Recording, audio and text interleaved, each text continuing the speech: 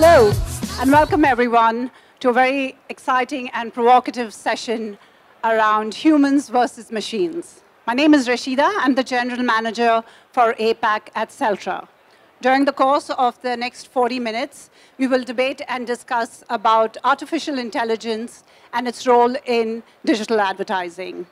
Consumers are constantly seeking for hyper-personalized experiences, which has put tremendous pressure on brands and agencies to develop and deliver high quality of creatives and content in large volumes.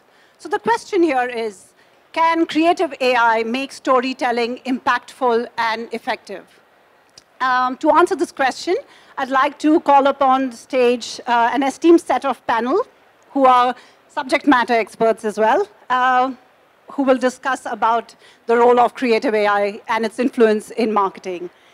Please welcome Narayan Ivaturi, COO of Freakout Holdings, John Kim, who's the the client director at Redfuse, Anthony Baker, who's our executive director of technology at RGA, and Philip Tabet, managing director at Mobkoi. Thank you and welcome.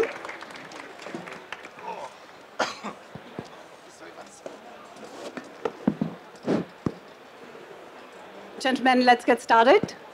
Do you have your mic? Yeah, awesome. Okay, so we'll start with a round of introductions.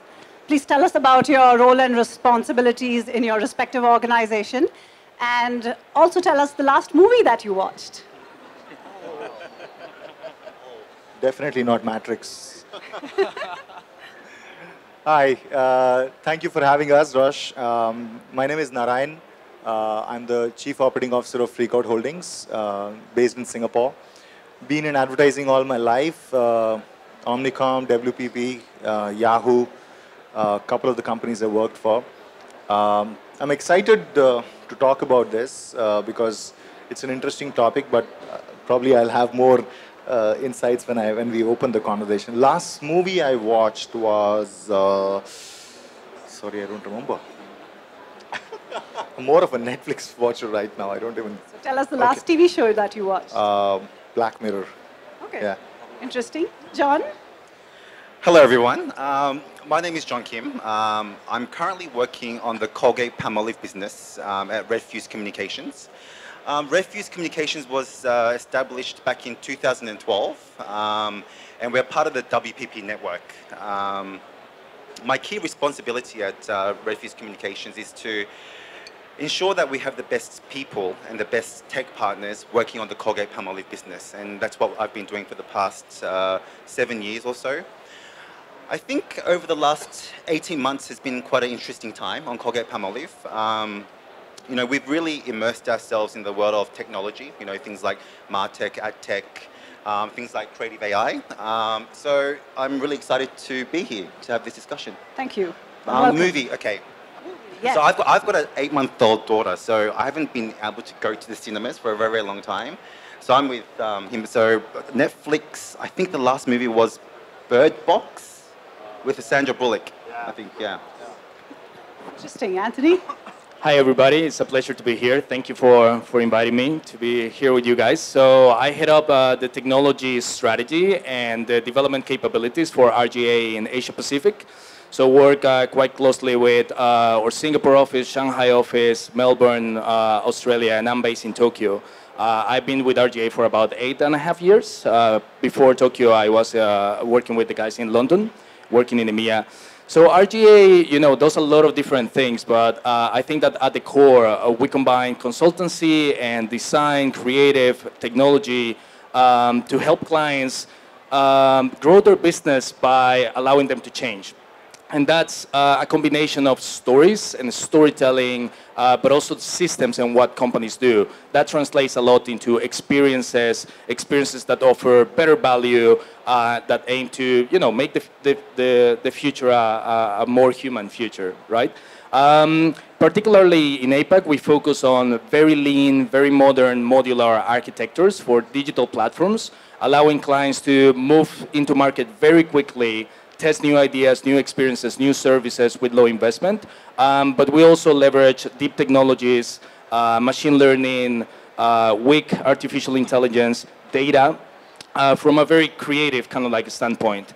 And the latest movie, I actually, in preparation for this panel, I watched again this movie called Hair, which is about like artificial intelligence and how the companion becomes kind of like super creative, writing all these kind of like different notes and writing a book for him, and then he falls in love. It's like just utopian.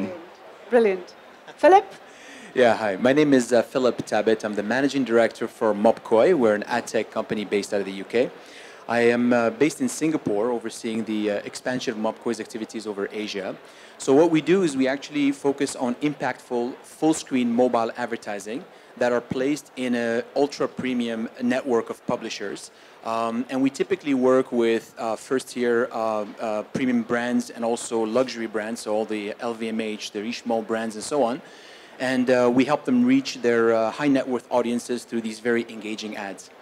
The movie, actually, I'm not very proud of this, but on the plane I watched Murder Mystery on Netflix with Adam Sandler. So quite entertaining nonetheless. Awesome. Awesome. Well, thank you. Anthony, we'll get started with you. So in terms of creative AI, like what work have you been doing with your clients that you would qualify as creative AI? Right. The most recent piece of work that we have done specifically for Asia, it's with Shiseido. So we have been partnering with Shiseido for quite a long time, like a year and a half. And we have been working with the Global Innovation Center and their research team. So they just opened a new Global Innovation Center in Yokohama, in Japan. And they wanted to create an installation, an immersive experience to change the way that people perceive age. As you know, Japan has an aging population. There's a lot of conversation about how do we expand the meaning of beauty across different times, across your whole life. And they wanted to leverage their skin science and aging knowledge into an experience that tried to change this perception. So we worked with them to create this immersive experience that leverages machine learning algorithms and narrow artificial intelligence for face mapping and real-time three-dimensional aging simulations. So the experience goes like this. So you go in pairs, and you go into different booths that face each other, and through these kind of like screens that are like a magical window, you can have conversations with that person at different points in time that would otherwise be impossible. So a mother can go and have a conversation with their daughter, and the daughter can see her mom when they are their age. A pair of, a couple can go and have a conversation with each other at the time before they met each other. Or something that is very interesting for Japan, a junior can go with their senior. And in Japan, they are supposed to speak in a, respectful way. So when you flip the ages, there is very interesting results on how people change the way that they speak and the way that they have a conversation, what they think about it. So the great thing about it is that it's not about the technology, it's not about AI, it's not about machine learning. It's how do we turn data and technology into a very emotional experience. So I think that for me, it's a very creative use of AI, and it allows us to start creating these simulations in real time about how people look like at different points of time. But I think that the next version of it, it's creating virtual humans that can react to you and look like at different stages in their life based on your context and your, whatever your desire or your needs are. Sure. So from an advertising standpoint, John, I'd like to ask you, what are some of the examples of creative AI? Like what brands are pioneering in this space? Sure. I'll give you an example that's actually quite close to home because, on Colgate-Palmolive, we actually just recently launched a dynamic creative optimization campaign. And when it comes to advertising for toothpaste, it's actually quite difficult, right? Because the reality is that everyone uses toothpaste, so we have to reach a very broad audience with one piece of creative. But the challenge is, does that one piece of creative resonate with a broad audience? Well, the reality is that it doesn't, right? And that's where the role of dynamic creative optimization comes into play. When it comes to toothpaste advertising, there are so many different variables, right? So do we talk about a lifestyle benefit? Do we talk about a product benefit? Do we feature pretty people, or do we feature pretty landscapes? You know, there are so many different variables. So the first step was for us to really understand what those variables were, right? And by identifying who we want to speak to, we basically took all those variables, spit out different creative variations, and we serve them up to the different people. And the great thing about dynamic creative optimization is that we're able to learn real time, right? So we get data straight away, and we can optimize in real time, and that's the greatest aspect about DCO. So, like I said, we recently launched it. I think we'll get results in a couple of months' time, so fingers crossed. Good luck. So Philip, from a future outlook standpoint, what are the experiences that are enabled through creative AI that you are most excited about? Yeah, that's a very good question, actually. I mean, very much what you, to piggyback on your answer, I think dynamic creatives are definitely the future when it comes down to real-time applications. But I think when I try to think about an example that actually is quite exciting, it's not necessarily the client set that we have right now. It's a case study that I actually read about. And it's a good intersection between an AI project that focuses on creating something new, a new idea to create something interesting. And it's a collaboration between IBM and also a movie studio. I don't know if you guys remember, it's a few years back, it was a movie called Morgan, which was a horror flick. And the project was that can a machine be able to identify or create a trailer using a certain algorithm? So that was the premise, which was quite exciting. So afterwards, what had to be done is that the AI had to be taught exactly how to interpret certain, visuals or audio or even scene compositions, and use that data to be able to identify which parts of the movie are actually scary or frightening or happy or whatever. So the idea was that it was actually going to use this data set to find the snippets of the movie and put this trailer together, which it did. So the AI algorithm that's used for this is something that is obviously something that they call supervised learning, and that's when a human has to pretty much teach a machine how to interpret certain deep emotions. And I think this is where the future lies. So we see today some practical applications in the healthcare, in retail, and also finance. But can we? Is there a potential for creative AI to be a true collaborator and create maybe down the road some authentic pieces on their own? So I think a lot of people today would argue that maybe it's not the time, that we're not ready for that. But I think it would be a mistake for us to evaluate the potential of creative AI in the future using, let's say, the prism of what creative AI can do today. So I think that the fact that there's still a human element that is required today to piece it together doesn't necessarily mean that's going to be the case in the next few years. Sure. So Narayan, just tying to what Philip said about using data. What do you think, like in your perspective, are the possibilities of creative AI? Like what kind of groundwork would be required? So, so great examples. I would actually start with an example of IBM again. Mindshare London did one great exercise with Wimbledon. I'm sure you guys have read this case study when Roger Federer and Rafael Nadal were playing. And each of so when the fans were entering the center court, each one was asked, are you a fan of, are you supporting Rafa or are you supporting Federer? And based on who they were supporting, they were given a different heart rate monitor. This is a case study, you can go and search for it. Depends on who was winning the point, the heart rate of the fans was going up and down. And they tracked all the data. And the beauty of it is they created music out of that. And how in the course of the game, which lasted for 5 or 6 sets, the music was flowing from the data of the heartbeats.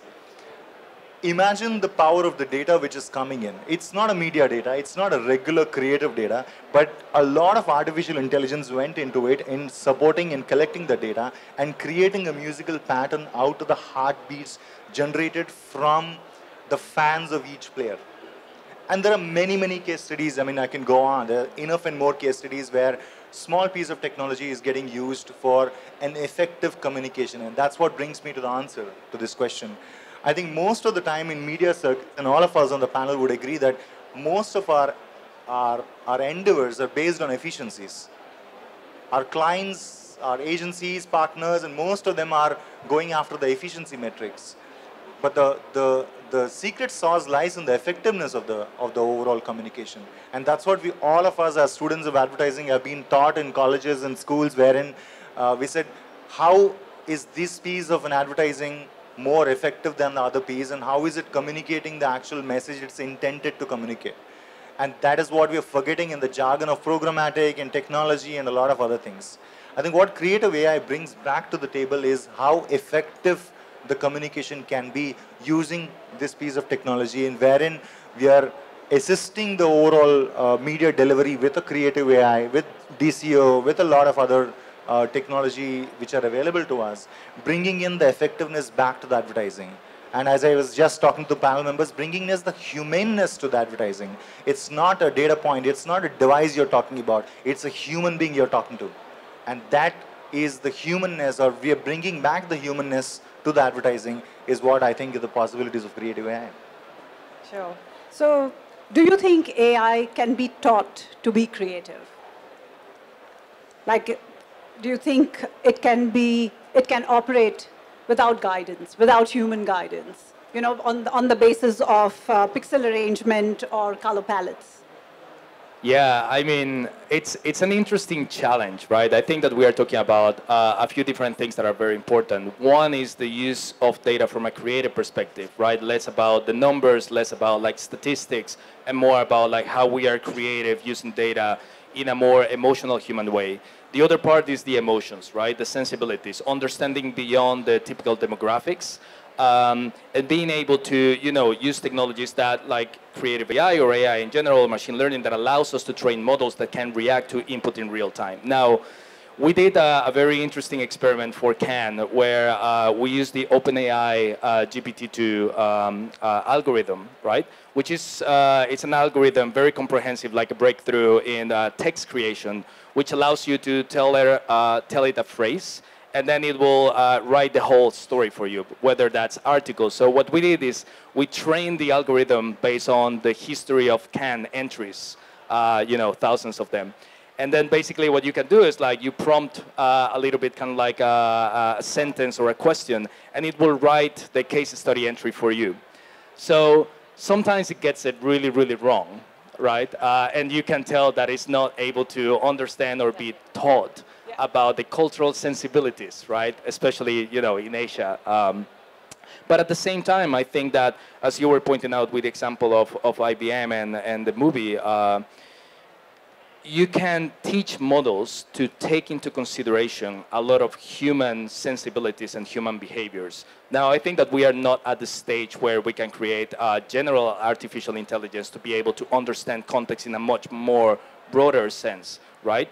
And at the same time, technology comes from humans, right? And humans are inherently influenced by their context and their culture and education. So the bias is always there. But we can teach ourselves and machines to be more understanding and be more considerate about all these different ideas. So I think that we can make a lot of progress in that sense. I don't think that we are there yet. We could potentially teach AI how to follow the creativity of certain masters and then apply that kind of like style and help us elevate our creative intelligence, which I think that is the point. It's like, how do we allow us to use artificial intelligence and machine learning and these technologies to elevate our creative intelligence, which it's more towards the sensibilities of the human being and the emotions. Right. So then how would you look at the entire consumer experience? How would you tie that in when it comes from a creative AI standpoint? Yeah, so I would say, for example, conversational interfaces, right? Conversational interfaces have the potential of understanding a lot more about your interest as a human, your desires, your opportunities, your goals in life, your contextual familiar kind of like thing. If you take that into account, then you can help people going from the end-to-end of the journey of buying a product, renting a service, interacting with a brand in a much more organic and human way, right? Instead of like, buy this, here's like, you know, our product, here's what it's great. It's more tailored towards what you're looking for, what are your needs, and changing that through time. So, Philip, how would you tie the whole consumer experience to creative AI? Like, who, in your opinion, like which brand is doing it really well today? Yeah, I think it's more than just brand. If I could go back just one higher level, I think it's more industry. I think we spoke a lot about data. We spoke a lot about experience. And I think in the world, at least from a marketer's perspective, we are inundated today with certain data. And I think there has to be a new system in place that can maybe adapt and learn based on all these inputs that are coming in as we're discussing. So I think there has to be a shift at some point from data-driven interactions to something that is more deep, emotionally guided experiences. All right.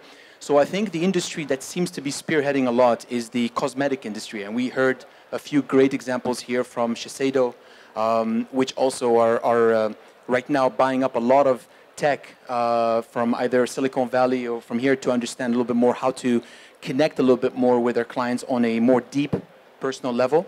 So Shiseido definitely is one of the clients. One of our clients is Estée Lauder. So we work a lot with them as well to try to kind of interact these facial recognition technologies to be able to customize more or less the experience for the user as they're viewing certain ads, let's say on Vogue or Marie Claire or something like that.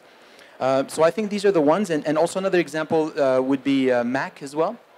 I think they're going another step. I mean, they just opened up an experiential store in Shanghai not too long ago where they're pretty much consolidating all the data points, obviously all managed through the WeChat platform. But the idea is that they understand everything about you, and based on this, they creatively kind of curate the experience as you're walking through the store.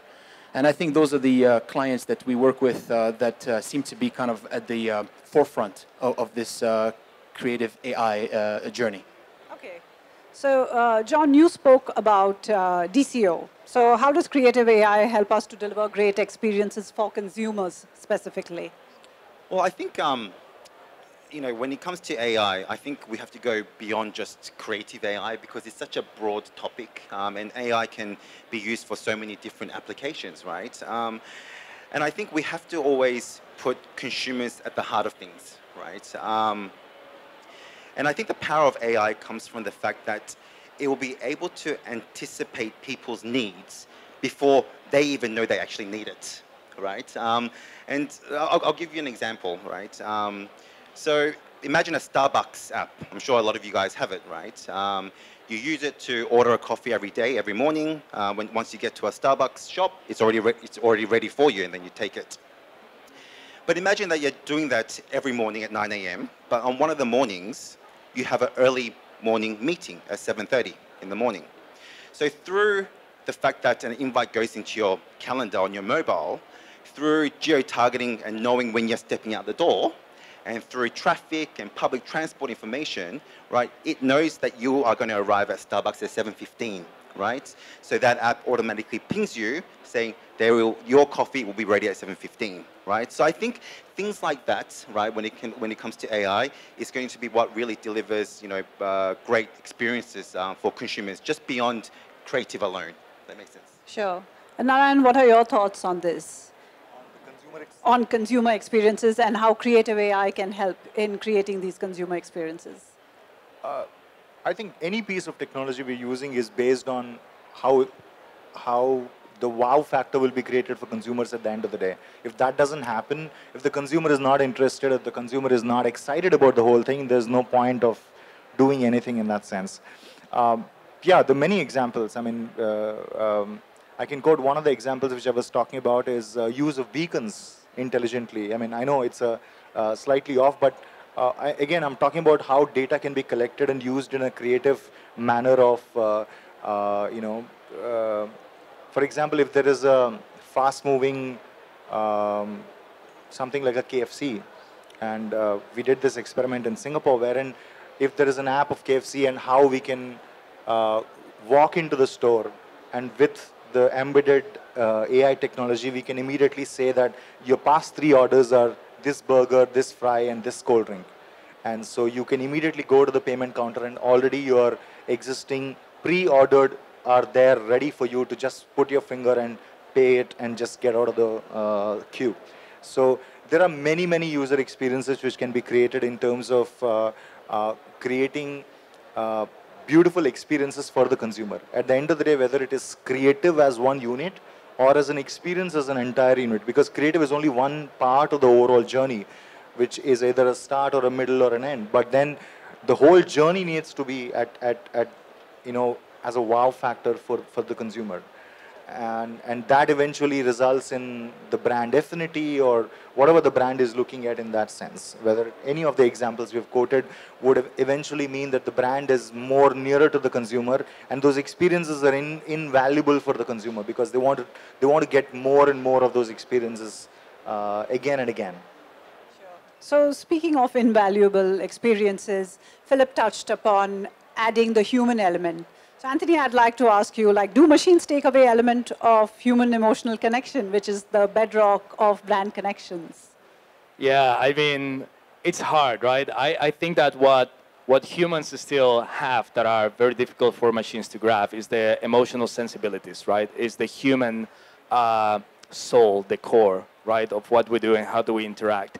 But like tapping a little bit back to what we're discussing, ideally, if we talk about creative AI in the consumer experiences, right, I would love to have services and experiences that are actually creative, right, that surprise me, that understand me enough and understand my emotions.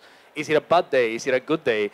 Did I sleep well or not because my baby's waking up? Did I have like a bad day at work? You know, is it that time of the month where I feel like really depressed or I'm exhausted or my holidays are coming up?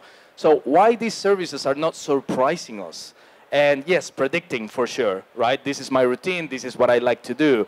But having that sensibility, understanding to be able to say, you know what, Anthony, I'm going to surprise you today. It's not going to be a coffee, it's going to be bubble tea, black sugar bubble tea that is delicious, you know, or here's like some tune, right, that you have never heard before, and it's actually coming from China, but it's like super cool and you will love it. So I think that that level there, I think that there's a lot of experimentation. I would say that Google definitely is one of the big heavyweights that is experimenting a lot with that. I think that there's smaller companies that are experimenting a lot with the idea of like virtual humans, right? And being capable of actually understanding your emotional reactions and reacting to that. Some of the work that we have been doing too and being able to, you know, relate better to people based on their conditions and their culture and their education. Not there yet, but I think that these experiments are happening, you know, all over the place. I think that one important thing that we shouldn't dismiss is that while we are still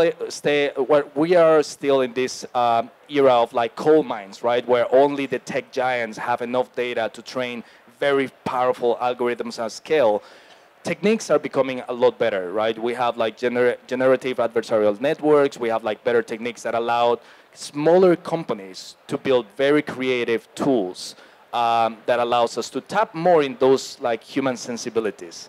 Hopefully that is not a deviation from your question. No, not at all. So you're talking about all the possibilities, right? These are like ambitious goals. Narayan, does creative AI scare you? No, I don't think so. To add to what Anthony was talking about, what we are talking about is cognitive thinking. I don't think machines are anywhere near close to cognitive thinking. You can train a machine to do A, B, C, D, X, Y, Z things, but you can't tell them the order in which they should do it. That is cognition. What emotional response we're talking about is the human brain is made up of billions of neurons which create the complexity of human brain as it is. I don't think any processor has the power of reaching even the 1/10,000th portion of what a human brain can actually do. So Yet. I don't think, yet. I agree, yet. And we were just talking about the point of singularity where the machines can reach the human brain and all that. That's all fiction right now. let it be fiction. That's all in Matrix movies and John Connor movies, so we'll leave it to that. We're not yet there. It's fun to think about a point of singularity, but I don't think it'll happen in our generation, at least till the time we are alive. It doesn't scare me. It's a tool. What scares me is that people who are not trained enough to use the tool, using it badly, and creating bad experiences for clients and people to invest money into it, which is, I think, the bigger scare. So the scare is not the people, scare is not the machines, but the scare actually is scared of the other people using it in a bad way. I think I'm more scared about untrained resources using these technologies and creating a bad impact out of it, which creates in the overall bashing of the industry that, oh, this is all bad, which has been happening for some time now. John, how about yourself? Does creative AI scare you? I think I have a slightly different point of view. Slightly. I think we're all in We're all about controversies over here. I think we're all on the same page in that we're not there yet, right? And I think with all great technology, there is always a tipping point, right? And for machines to act like humans, right? Machines need to have the ability to have emotion, right?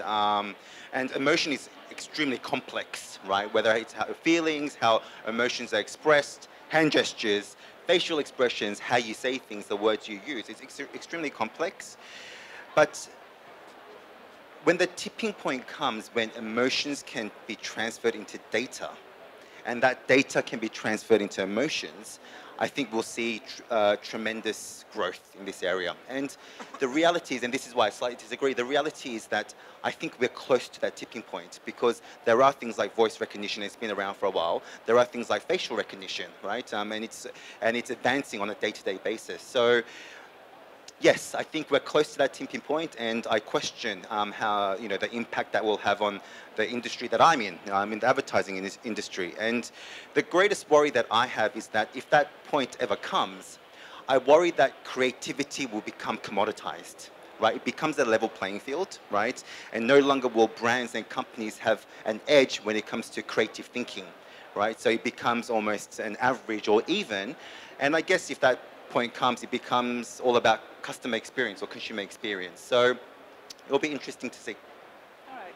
So Narayan, in your experience, when we speak about converging creative with media, how can creative AI be merged with media? And how can it help achieve economies of scale?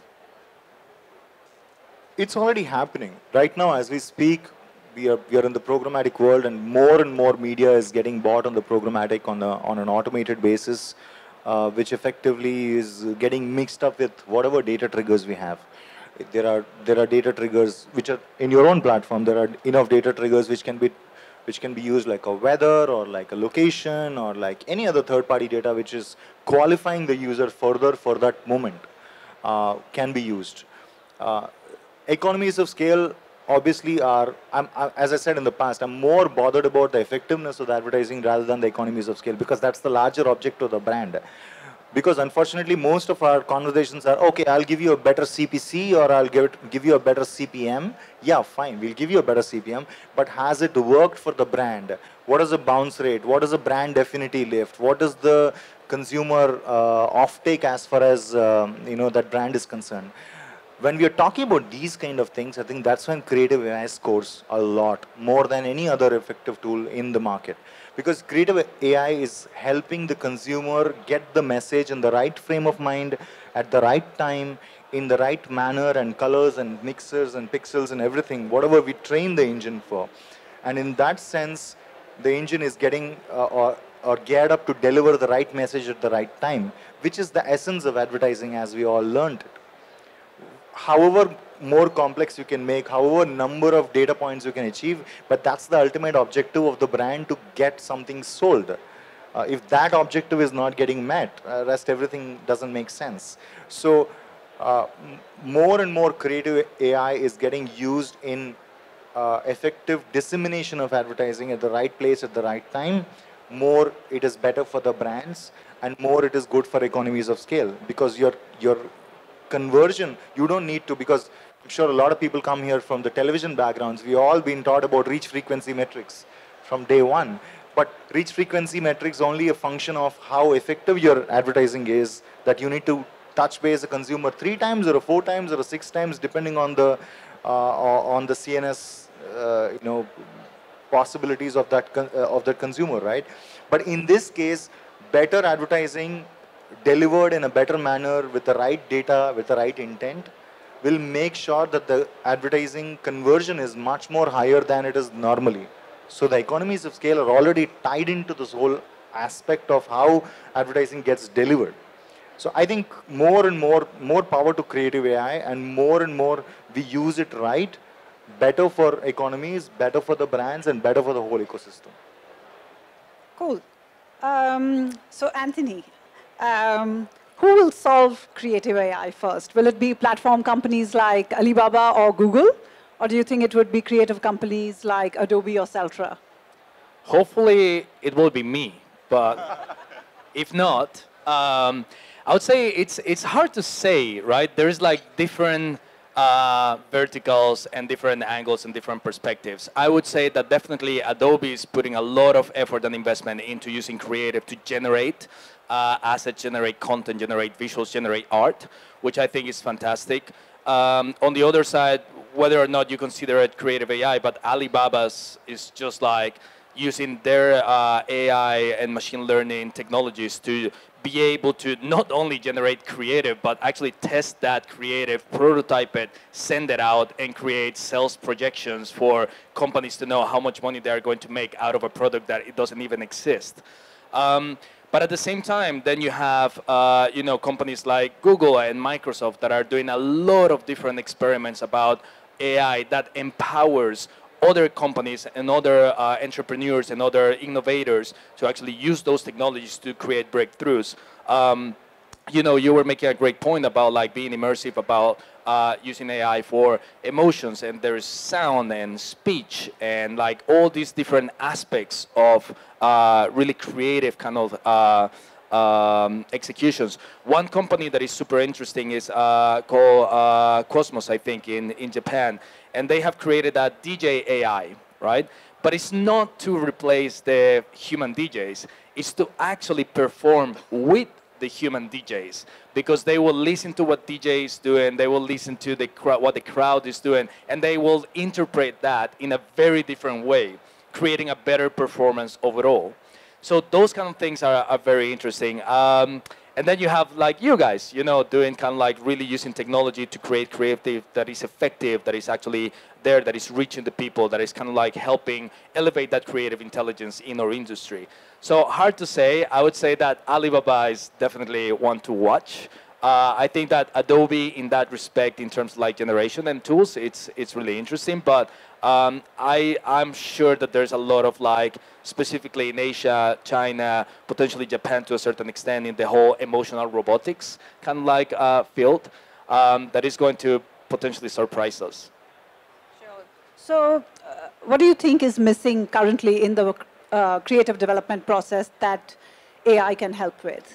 Yeah, so that's an interesting one. I think that, we were talking about like being more creative with data, right? I think that injecting data and injecting creative AI into the creative process in our industry is still sometimes a taboo, right? It's like, oh, machines cannot be creative, right? Like, we are safe, we are different. But the reality is that, as you were pointing out, creative and AI and machine learning are just tools that should help us elevate our creative output. So, for example, wouldn't it be better if creatives have these tools that allows them to create a lot of different variations of potential crazy ideas, and maybe not so crazy ideas, and maybe very pragmatic ideas and outputs and examples that help them to come up with better overall, more sensible, more human, more interesting creative? I think that that's what is missing to a certain extent. I think that the data literacy has to be spread across all the different disciplines. The same way that we say, if creatives work with technologies and strategies together, then the creative output is better. So if we do that across the whole funnel, and then we have that data and that understanding from our consumers and using these tools to be able to understand better and generate better, that's really going to elevate the practice, I think. Okay, great. So this is going to be an open question. Philip, Anthony, anyone can take this. Does use of machines and computers make us less creative?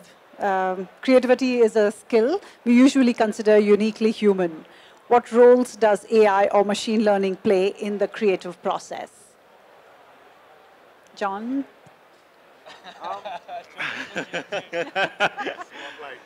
I think it's similar to what I said before. If we're looking at this point in time, we can't underestimate the power of AI, but at the same time, we can't underestimate the power of creative thinking, right? The bottom line is that people are emotional beings, right? And we need to be able to come up with big ideas, and not just big ideas, but ideas that connect on an emotional level, that leverages cultural trends, that taps into human insights, right? So I think the power of that comes from human beings, right? And the way to leverage AI is, how do you take that big idea and how do you reach people effectively and execute the big idea that is extremely relevant and personalized to them? So look, I don't think there is one correct answer, and I think it's very, very broad, right? But I think it's a combination of both. Yeah, I would say that we should also not underestimate the power of people, right? And the people that is, receiving this creative and consuming this creative and interacting with brands. I think that, it's easy to think that technology and AI might actually commoditize a little bit the creative output and that it's going to become like really flat. But I think that consumers and people in general are going to force that not to be the case. I think that consumers are becoming way smarter. They can distinguish between good creative and bad creative. Creative that is, not caring, and creative that is really relevant and meaningful. So I think that that's always going to push more and more. And I think that that's why creative AI needs to be a tool for elevating creative. Yeah, I think just to add to Anthony, you had a really good point. I find that when you start looking at the consumer perspective, you also have to think about the shifts that are happening in the industry, where now e-commerce and moving away from brick and mortar stores to a digital environment. And how do we actually manage that relationship with the client from this point forward? So if you think about the conventional sense, is that somebody goes to a store, there is a salesperson that actually can use the full power of their brain to convince you that this is a good product for you based on whatever parameters that they have identified as important. But you lose that connection with the customer when they are looking at your product online. So the question is that how do you develop tools and strategies so that you can creatively show them things or explain to them certain concepts so you can convince them that this is the right product. So I think there is nothing to be afraid of. I think this is something that we need to embrace and we need to utilize very well. But again, very similar to what we have said, I don't think that we can replace the human creative element, but we can certainly get very close to reproducing things that we have done well in the past. Great. Narayan?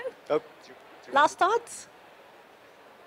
I don't know how many people know this, but way back in the day when movies got released, painters used to go to each house or each area and they used to paint with their hands that this movie is going to release. For them, printer was a great technology innovation which created disruption. And so on and so forth. I can go, you understand where I'm going this with. At every stage of, at every stage of time, there was a technology which was the most disruptive technology which took the creative process to the next level. They could do much better with the printer, color printer they had, where they could just print out huge screens and they could paste anywhere they want to. And things came in when there was an audio-visual effect. Now things came in, there are YouTube trailers which the movies get released and they're reaching millions of people even without the movie getting released. So at every stage, that piece of technology which came in was a disruption in there. So the creative AI is a current disruption which we have. I'm sure there'll be much more beyond, but the creative guy, like somebody like a David Ogilvy, would still exist, creating the big idea, as John Kim would say, and use the technology to the best of his ability to create that impact. Because as Anthony would say, I'm just summarizing everybody for you. But as he said, the consumers are getting more and more smarter, and they're expecting much better experiences on a daily basis. So use of AI or use of new technologies would eventually help the creative people and in various creative hats to use that experience and use the tech better to deliver a better experience to consumers. And this is an ongoing process. This will go on. Okay. Thanks, Narayan, for summarizing what I had to say. This also happens to be our last question. It's been a very interesting and intriguing session, so thank you very much, gentlemen. I hope you have found this session very interesting and you got some valuable information out of this. On that note, I'd like to hand over to our in-house maestro and creative ninja, Ukiah Pearson, who's also our product specialist. He will give you a walkthrough of the platform and how creative AI can bring magic to life. Thank you.